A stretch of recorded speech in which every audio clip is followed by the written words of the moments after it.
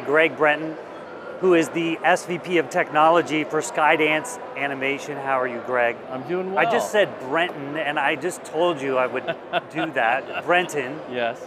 Now you're going to be in Clay's keynote tomorrow. Yeah. So we thought, maybe we give people a little sneak peek. But first, let's start out by, maybe there are a few people who may not have heard of Skydance by now, but tell us a little bit about Skydance and what sets it apart from competitors. Yeah. So Skydance is a big media company. I work at Skydance Animation, and we make animated feature films. We've been doing this for about 6 years now.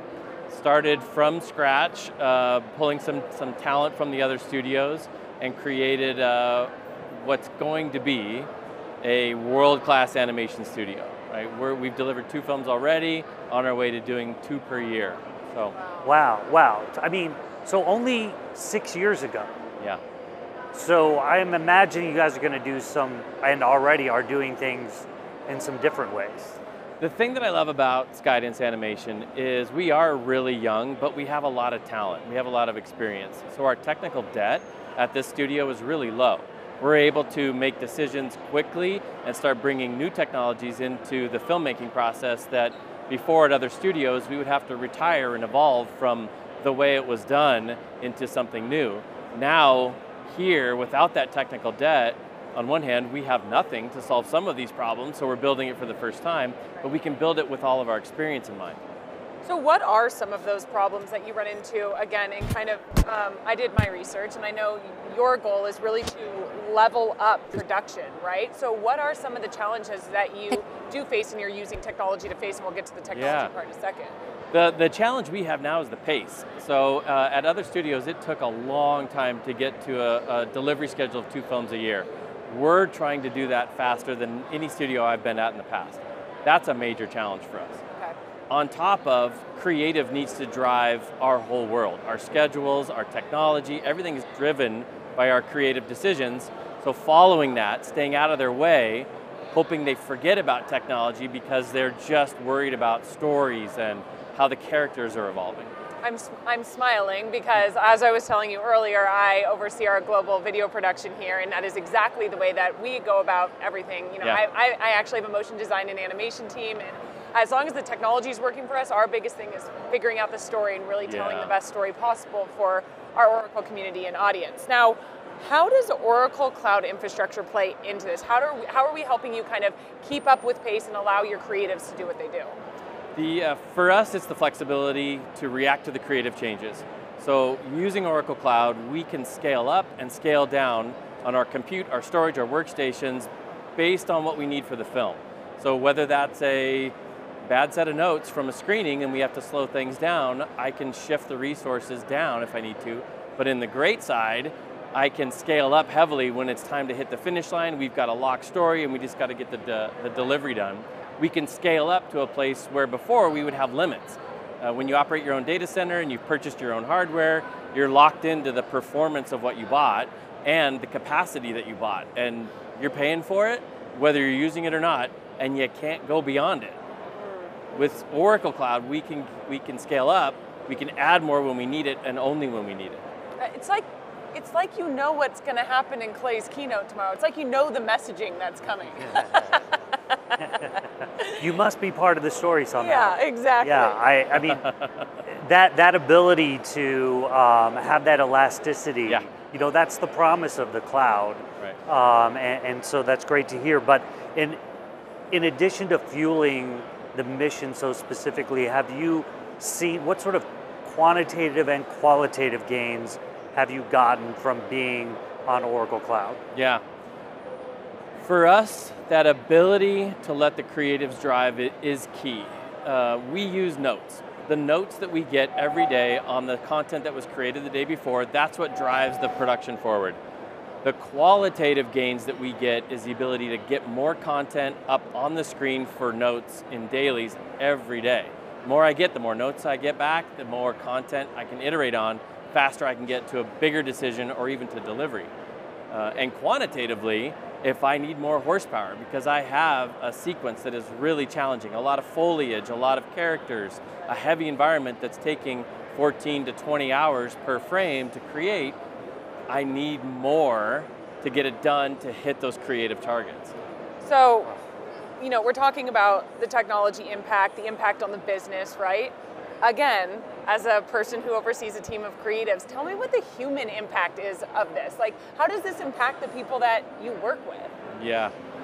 The best thing for us is when they forget about technology, when they are only focused on the story, the characters, the notes they got the day before. We can keep tech just running. Their day job is not to use our tools and our technology. Their day job is to think big and figure out how we hit those story beats and how we bring that laugh to the part that's supposed to be funny. The human side of this is actually removing technology. It's keeping us in the background. I say to the team, when we have like an all hands update on the studio and we talk about this film and that film and what the studio's goals are and we forget to mention technology, that's a huge win. Yeah. Don't worry that we didn't get recognized. Focus on the fact that our stuff is running so well and so in the background that our artists aren't even remembering that we're at a technology company. Which of course then makes their lives easier. They're happy at their jobs, right? You keep talent on longer, I'm assuming. So what about like what about the impact on, for example, your relationships with clients on this kind of keeping up with pace, the time savings that you're seeing, et cetera? A lot of that comes back to our broader notes and audience feedback. Yeah. So for us, we do about 10 screenings of our films from when it starts to when it's finished. Yeah. Those grow in who's in attendance. We have some audience previews late in the game. We need to be able to react to those big story changes late in the game. If I get to an audience preview and maybe a character just isn't working and people aren't empathetic with that character, we might have to do some significant changes. That may be rolling back a lot of work that we've already completed. If I can't do that in the amount of time I've got left to deliver this film, we may not have be able to change that character. We may not be able to fix that challenge with the film. Yeah. So working with our distributors, that delivery date doesn't change. Yeah. Like we deliver on that date. And we have just a certain amount of time to get all this stuff right while getting all of that feedback. Those internal notes, those audience preview notes, we screen our films for our whole studio. And so our whole studio is allowed to comment and give notes on how things went in that last screening. And ideally, like me, you're not following along day to day. And so you only see it at the screenings, and so you have a bit of a fresh perspective. Let's talk about AI for a second. And I think, you know, so my son is in school for game design right now, and he's thinking, well, how is AI going to change what I'm studying? And the creative folks at Skydance and Skydance Animation must be thinking the same thing. On the plus side, how's it going to help me? On the negative side, is it going to make some of what I do, you know, take it away in some way? And so how are you guys thinking about that? This isn't the same, but it's similar to 20 plus years ago when we moved animation out of hand-drawn, pencil on paper to a computer. And we introduced a mouse instead of a pencil. And there was a lot of the same concerns at that time. Like, will this computer change my life, change how my job is? And is it going to help me, or is it going to stifle me? And getting through that, it was about how the tech takes away the things that are redundant for you, or the things that slow you down. Yeah. We have a very complicated pipeline to make these animated films. There's a lot of tool sets and a lot of complexity in the simulation systems or the rendering tools. The more that I can focus on them doing the creative part and let the computer do the part that they don't have to, that they can take their instructions. Let the computer do what it does best. Focus on what you have control over and what you're creating, your notes, your vision, and let the computer fill in all that stuff that really is a lot of work for you. The data management part of your job, how can I take it away? Right, and this sounds like a similar conversation that I've had with my son. What matters is the memorable moments. What you remember are the memorable characters. Yeah. And if all this technology can let you just focus on that, everybody wins. That's right. That's exactly right. So how do we enhance that artist's workflow? How do we get them to focus purely on what they do best that no computer in any form, whether it's a tool or AI, can do without them. Right. And so add this to their toolbox, allow them to do more in the area that they excel in. It's leveraging AI with the human. You can't get rid of the human's always going to be there. It's leveraging AI to get rid of those mundane tasks to allow, again, coming back to it, to allow our people to be more creative, to create better stories, right? To do these other things that they wouldn't have had time to without, leveraging technology in that way. So what's next? What does the future look like for Skydance Animation? We have a very ambitious goal of being a studio entirely based in the cloud. We're halfway through this journey. We expect by the end of next year that our studio will be entirely based in the cloud. No more workstations under the desks, no more data centers that we own and operate, no more storage systems that we have to maintain and manage. We're also a global studio, so add the complexity of we have locations in Stamford, Connecticut, in Madrid, Spain, and in Los Angeles, as well as other remote users. Right. How do we operate globally while keeping everybody as close together as possible and interacting and building on top of each other? Yeah. So by the end of next year, we will be retiring everything that we have on premises and moving entirely into a cloud-based studio.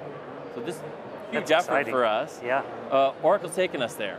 So it will all be built on Oracle, and if all goes well, which I'm positive that it will because we're on this track, we're going to have more flexibility, more power, and shrink our studio, even though we're on both sides of the planet. And how will this set you up to defeat competition? I mean, how does this compare to other studios? Other studios are trying in these spaces. I don't know of anyone who's made it all the way here that's a studio of our size. Wow. So we will be the first to do this. Wow. What we want to leverage is talent, global talent. They are all over the planet, and not all of them want to relocate when they change jobs. Right. So if I have my bases, and we have 3 studio locations now, those are my big hubs, but I may be looking at talent in a completely different region. Sure. How can I bring them on? How can I bring them into the group and have them feel like they're sitting right next to someone who's in one of the hubs and bring their creative talent to this process? Me having to pull them to where I live, doesn't work. It's not the way it works anymore. Yeah. Like the talent's out there, especially the top talent, and they can drive where they go and who they work for. Yeah. So if I can meet them there, I can leverage their talent and bring them into my studio with very little effort. Yeah, it's amazing. Well, we are going to wrap up here, but I have to ask you, this is your first time at CloudWorld, right? What are you hoping to take away this year?